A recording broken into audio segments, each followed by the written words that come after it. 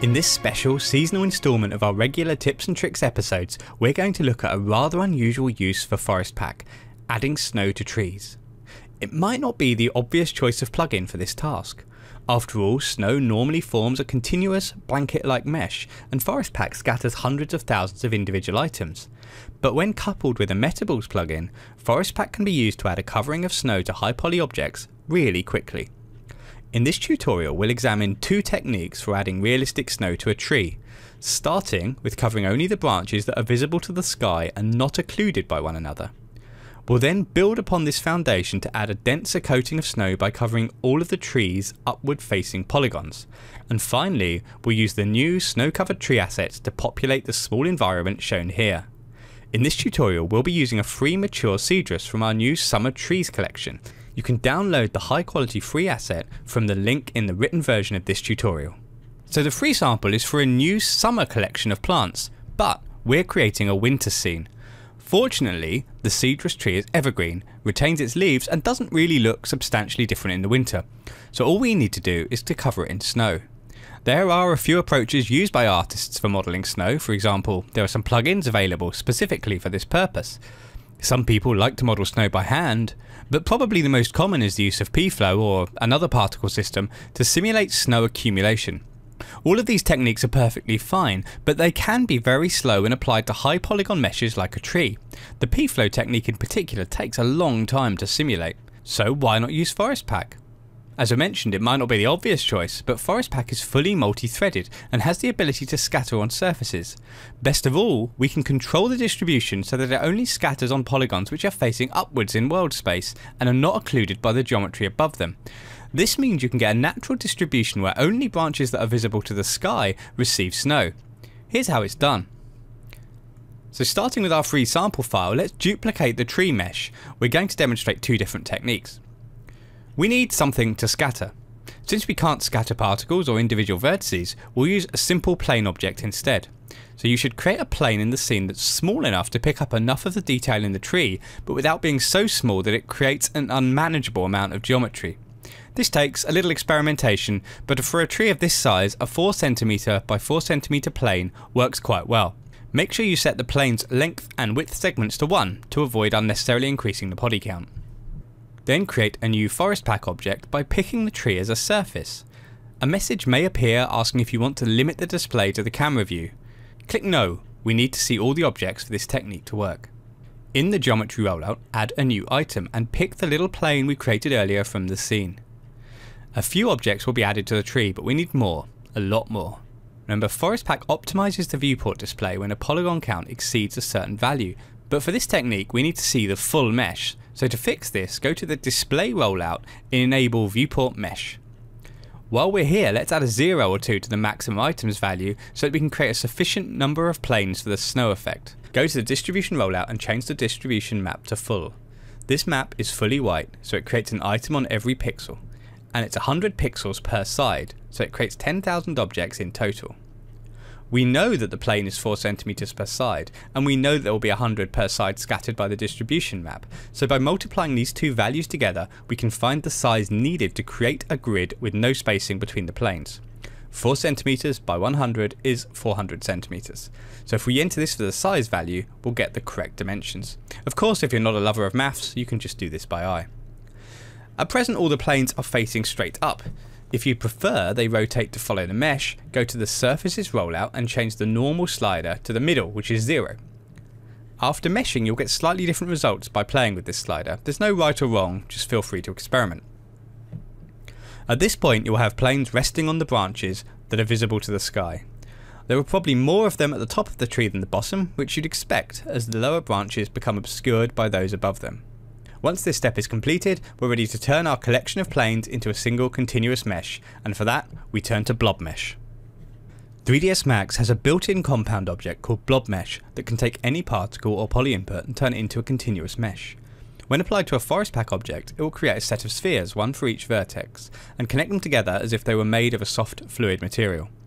Blobmesh is notoriously slow whether applied to a mesh or particles, so be patient with this section of the tutorial. A little later we'll look at using Frost for meshing, a commercial alternative that's multi-threaded and much faster. So first, let's isolate a portion of the forest pack object to experiment with the Blobmesh values. It's too slow otherwise to allow for speedy updates. In the areas rollout, disable the surface. Add a new paint area and paint a spline to reveal just a little bit of the mesh, enough to get an idea of how the snow will look on a branch or two. Then go to the Create Geometry Compound Objects section. Choose Blobmesh and click anywhere in the scene to create a new Blobmesh object. On the Modify panel, there are three important parameters that determine the appearance of our snow. Those are size, tension, and evaluation coarseness. Size determines the size of each metaball created per vertex. It should be large enough so that it intersects with its immediate neighbours. A size similar to the size of the plane or slightly larger tends to work quite well. Tension determines how relaxed the resultant mesh will be. Smaller values are more relaxed. And finally, evaluation coarseness sets the mesh resolution of the resultant geometry. Smaller sizes produce smoother, more dense meshes, but also longer calculation times. You should also turn on large data optimization. This can improve efficiency when over 2,000 metaballs are created. Now you're ready to pick the forest pack object. In the blob object section, click pick and select forest pack object. Be careful not to pick the tree or your computer won't recover for probably a few years. When the simulation is complete, you can add a relax modifier to reduce the lumpiness slightly and create a more convincing appearance of snow. Feel free to experiment with the settings until you get a nice covering of snow on your scattered plains. When you're happy with how it looks on your sample branch, go back to the forest pack object, disable the paint area and re-enable the surface, and then wait. It might take a little while. As mentioned, Blobmesh is slow, so you'll probably want to go and make a cup of tea while this is calculating. Once the Blobmesh is complete, all you need to do then is just open the material browser and apply a snow material. Then select the tree, go to attach and pick the snow mesh. We've now created a snowy tree with no particles or third-party plugins. So this example only adds snow on unoccluded branches. When snowfall is persistent or it snows in breezy conditions, it tends to get into all the nooks and crannies a little more. In all these instances, it may be more appropriate to place snow on all of the parts of the branch that face upwards. Forest Pack can help you here too. So start with the same setup as before, a 4 cm plane, a 400 cm distribution size, and a full map. This time we're going to use the UVW coordinates of the mesh, but because the texel density may vary between the branches, leaves and other parts of the tree, in order to have a consistent size, we'll temporarily add a UVW modifier. So, pick the tree and apply a UVW map modifier. Set the type to box and the size for all three axes so that it's the same to give an even distribution. The actual size isn't important. Before applying Forest Pack to the tree, go to the Surfaces rollout and enable Limit by Slope Range. This will prevent the creation of objects on the underside of the branches and the leaves. You can adjust the angles to control to what extent objects are added to vertical polygons. Now reselect the Forest Pack object and change the surface mode to UV. Still in the Surfaces rollout, add the tree to the Surfaces list. It may take a minute or two to process it if it's a high polygon object. And when it's finished processing, you'll get planes on tops of all the branches. You can further refine this by adjusting the normal direction and the slope range. Now compared to earlier, as you can see, this creates a lot of planes, several of which are overlapping and very close together. To refine this a little bit so that the meshing tools don't have quite so much work to do, especially if you're going to use Blobmesh, you can apply a vertex world modifier to the Forest Pack object. Set the distance to slightly less than the size of each plane to make sure that the vertices on each plane are not welded to themselves. Then apply a few of these stacked up to keep refining the mesh. It doesn't really matter if the topology is horrible because it's only the vertex positions that matter. Once you're happy, you can collapse this to an editable poly object if you're worried about accidentally triggering meshing updates later. I find it makes the whole thing a little bit more stable and speeds things up, especially if you're using Blobmesh. Okay, so we're now ready to mesh. In the previous example we used Max's native Blobmesh tool, and you can use it again, but do be prepared to wait a little while due to the increased number of vertices. As an alternative, you can use other meshing tools like ThinkBox's Frost, which is extremely powerful and very fast. Here's how this one works. Go to the Create Geometry and then ThinkBox category and pick Frost, and create a new Frost object in the scene. Frost gives you a lot more control compared to Blobmesh. For this tutorial though, we'll keep it simple. Change the mode to metaballs from the meshing rollout, but feel free to experiment with the other modes because you'll get quite different effects. The size of the metaballs is controlled using the particle size radius setting. Change this to 4 cm to match the size of our plane, or if you prefer a less bumpy effect you can try slightly larger sizes, but you'll lose some of the contours of the original tree. You can now pick the forest pack object. There's no need to preview a section with Frost, it's fast enough to see your changes quickly even when applied to the whole tree. Once you're happy with the coverage, to change the resolution of the mesh in Frost you use the meshing quality settings. Increase or decrease the relative to maximum radius value to get the density that you need. Then when the simulation is complete, you can add a relax modifier to reduce the lumpiness slightly and create a more convincing appearance of snow. Finally, open the material editor and apply a snow material to the Frost object. Then select the tree, make sure you remove the UVW map modifier because we don't need that anymore, and then attach the snow mesh. And as you can see, this was really quick. You don't get the slow simulation times associated with pflow or some of the other dedicated plugins. To finish up this tutorial, we'll add these trees along with some other assets created using the same techniques to complete a full scene. If you want to follow along, open Forest Pack Snow Max. The scene contains a house and a terrain. All we need to do is to add the trees. First of all, we need to import the snow-covered cedrus trees we created earlier. There are a few others that are already in the scene. These trees are quite high poly, so ideally we won't merge them into the scene. Instead, we can either convert them to proxies or simply use XREFs. Be aware though that forest colours randomised by element features aren't compatible with proxies, so if that's important, use XREFs instead, and in this example we'll use XREFs. So go to the File menu and select Reference XREF Objects. Click the Create XREF Record from File button and select the file containing from your trees, and then just click Open. And now we have all our assets, we're ready to create the first scatter. To add the cedrus trees, create a new forest pack object by picking the terrain. Go to the Surfaces rollout and add the other 3 terrains from the scene. As you can see, terrains don't necessarily need to be continuous, as long as they fill the gaps that can be seen from the camera view. Go to the Geometry rollout and add the 2 snow-covered trees we just referenced to the items list. With only a couple of trees, repetition could become obvious. Let's disguise that by randomising the rotation and the scale. Go to the Transform rollout and enable rotation and scale. Set the scale's minimum value to 30% and set the maximum value to 100%. These are already tall trees, we don't need them any bigger. To change the number of trees, adjust the distribution map density size property. A value of about 150 meters works well for me. At the moment, some of the trees are growing on the cliff face. Let's limit where they can grow based on the angle of the surface. To do this, go to the Surfaces rollout and enable Slope Range and Limited. Lower the maximum angle until you've removed the trees from the steep cliff faces. I went for about 40 degrees.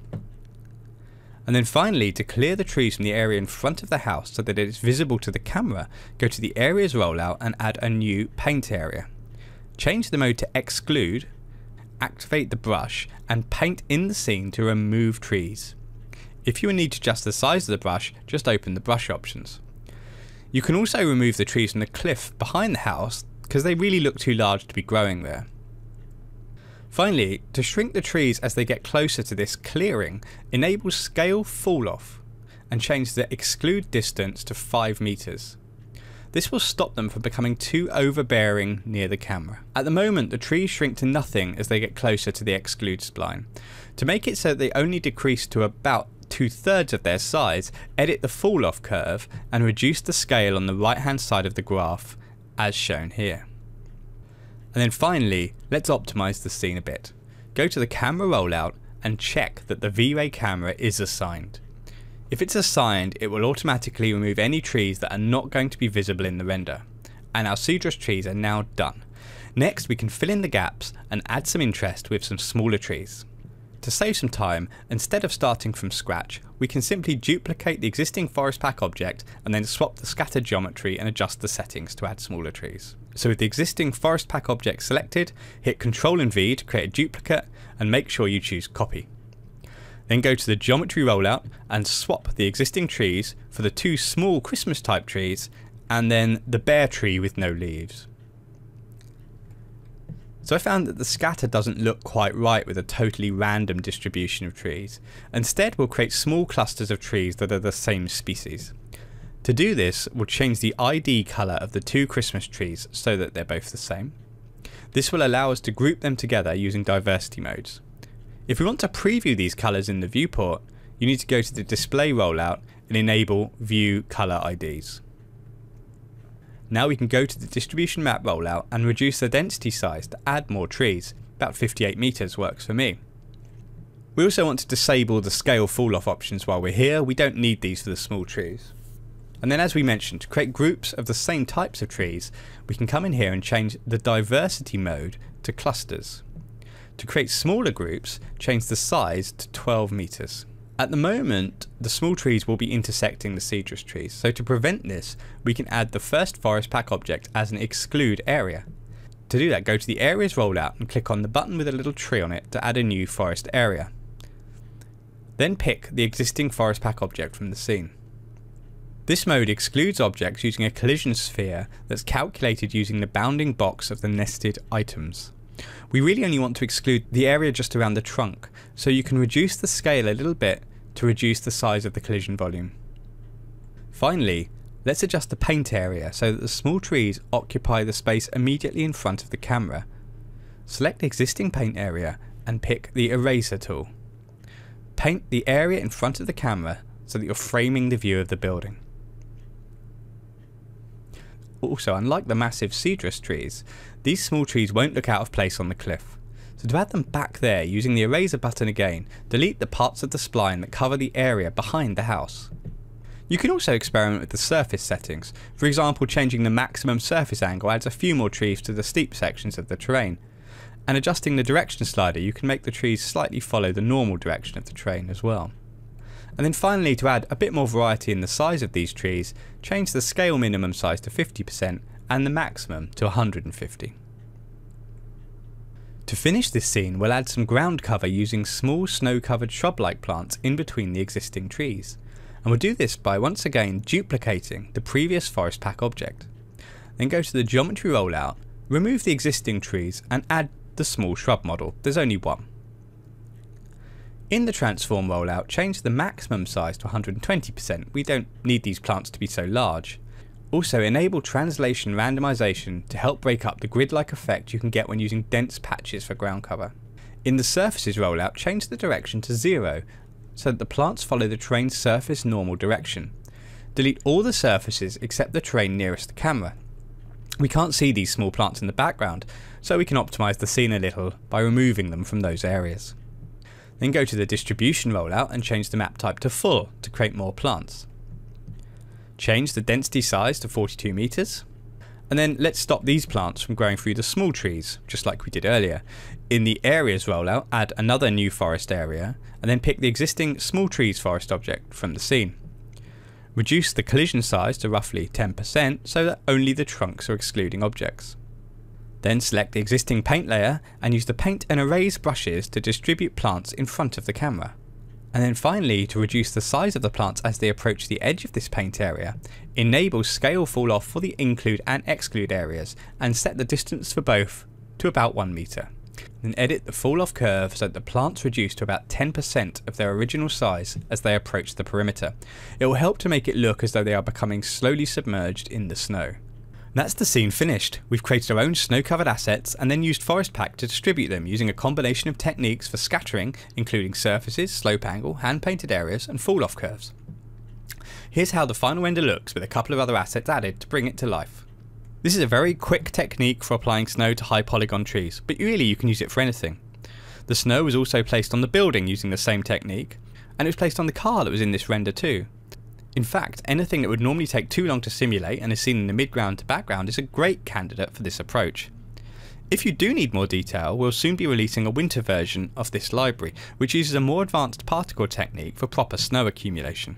Until then, you can see all our existing tutorials on the website, and if you use these tutorial files or the techniques shown in this tutorial for your work, we'd love to see them on the forum.